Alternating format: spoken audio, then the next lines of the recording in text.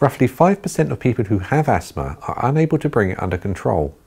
Their bodies, for whatever reason, just do not seem to respond nearly as well to regular treatments given. Consequently, this person would be described as therapy resistant. Since their bodies do not respond to treatment, they much more commonly express symptoms of asthma, and these are normally quite severe.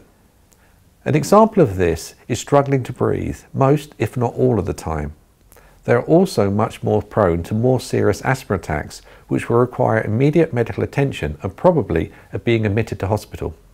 One of the main causes of severe asthma is the presence of other underlying medical conditions.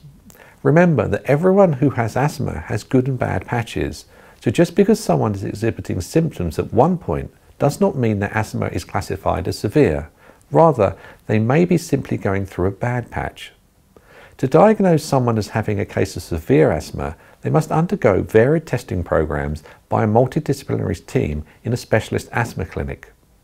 This includes checking for underlying health conditions and checking how their body responds to a diverse range of medicines.